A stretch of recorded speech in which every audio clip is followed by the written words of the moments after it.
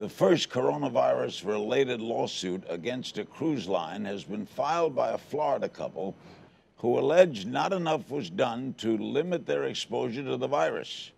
Does the couple have a case? For assessment, we're joined by criminal defense attorney and legal analyst Trent Copeland. Do the Florida residents have a case against the cruise line? Look, Larry, I don't mean to be harsh. My sympathies go out to anyone who's stuck on a cruise ship at this time, quarantined, not able to see their family, and there for 14 days. But I am just reminded of a line from James Carville, your friend, who said some years ago, you know, you drag a $100 bill through a trailer park, you might just find anything. I feel like if you drag a $100 bill across the deck of a cruise ship these days, you might just find anything, including a lawsuit. I mean, I just can't believe, Larry, that this couple, and again, my heart goes out to them, being stuck on this ship, believes that the cruise line should somehow be held responsible and negligent and considered to be negligent because the cruise line did not know more than the federal government knew. So what is this, an act of God? Yeah. No suit is available, nobody's to blame. Look, it is. Look, this is a pandemic of extraordinary proportions. The cruise ship had no idea when they took those passengers on of the magnitude and the depth and the breadth of what this virus was going to do. So the cruise ship just simply did not know. What this couple wants is for the cruise ship to have been liable and responsible for telling them in advance what the CDC didn't know, what the federal government didn't know, what the World Health Organization didn't know. So I'm just not really sure that this lawsuit goes anywhere. With this coronavirus, where do you see lawsuits possible? I mean, I imagine there'll be many trial attorneys you'll take on, maybe you'll get clients. Look, where do you see the possibility a suit might occur here? If there's any daylight, the daylight comes from where there is a cruise ship that knows or should know that they have infected passengers, an infected crew members, and notwithstanding that knowledge, they A, refuse to tell the passengers who come aboard, that they B, place those passengers who come aboard in jeopardy, in risk by putting them in the company of those passengers or crew members, and they expose them unnecessarily to a risk. But Larry, that's a huge if. The idea that a cruise ship would be so negligent, so grossly negligent, seems hard to imagine. I think the federal government has said, and believe me, the State Department just issued, just last week, an edict that indicated that they're not even encouraging people to continue to take cruises. So if you do this at your own peril, at your own risk. What about personal injury lawsuits against nursing homes or hospitals? Same concept, right?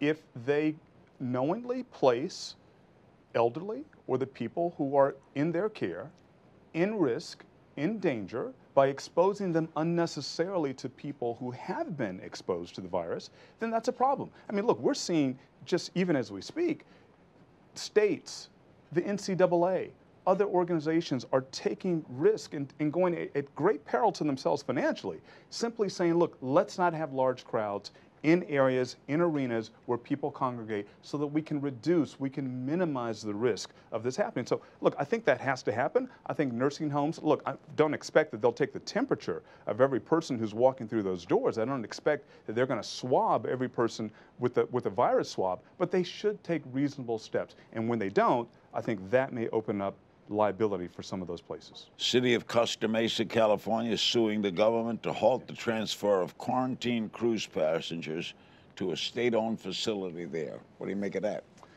I think, like, you know, the FAA controls the airspace, the FAA controls who can fly in the air, the Coast Guard controls with cities and local municipalities who can come and cross into their borders. So it's fully within their rights. I think there'll be some litigation as to whether or not they overexpanded their reach. I think there will be some issues relative to whether or not they have the specific authority in the absence of the federal government giving the city of Costa Mesa those guidelines, but I think it's well within their rights. People want to be safe, people want to feel safe, and they don't want to be exposed unnecessarily to the virus on a large scale. All right, another area. President Trump's reelection campaign is suing CNN for defamation. The lawsuit alleges CNN of publishing a libelous opinion piece on its website about Russia's efforts to influence the United States election. What do you make of that lawsuit? So apparently, President Trump believed that this lawsuit, and the basis of this was an opinion piece in the CNN.com. Apparently, he believed that it was so defamatory, it was so damaging to his reputation, his campaign's reputation, that he had to wait 9 months to file a lawsuit and to ask for a retraction. So forgive me, Larry, if I have some cynicism about whether or not this is real. Look, the two problems with the lawsuit are this. One, he waited such an extensive period of time to file the lawsuit, and it seems to undermine the credibility of his argument that it was damaging, defamatory, that he had to file it. All right, that's number one. Number two, the problem is this is an opinion piece. This is in the op-ed section of the CNN.com articles.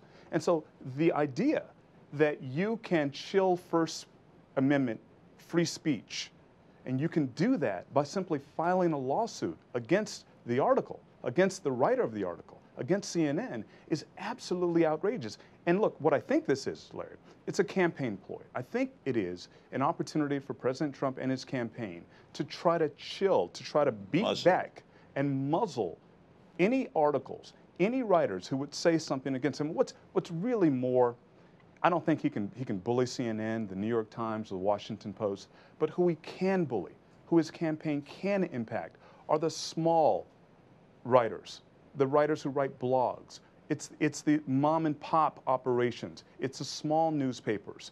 Those people can be bullied, and those people can be chilled in terms of what they write about him. And I think that's what this is all about. Harvey Weinstein, 23 years. Tough sentence, but Larry, let's think about this over the course of 2 decades. Harvey Weinstein had been accused of either sexually assaulting, sexual harassment, sodomy, abuse, rape of over 80 people in those various categories. The idea that this judge gave him 23 years is tantamount to this judge saying, look, you're going to spend the rest of your life in prison. And what she's essentially saying is, you may not have been, and I think she said this on the record, this may have been your first criminal offense, but this isn't your first offense generally. And so the reality is, I think that this is a case that will stand up to appeal. I think that Harvey Weinstein is going to, in all likelihood, spend the rest of his life in prison. And I think given what the magnitude of the charges were, given the breadth and the extent and the number of women who accused him of these sexual improprieties, this is probably a very, very fair and equitable resolution of the case. If it looks like a duck and it acts like a duck, it's probably a duck. It's probably a duck. Thanks, Trent, as always. You bet.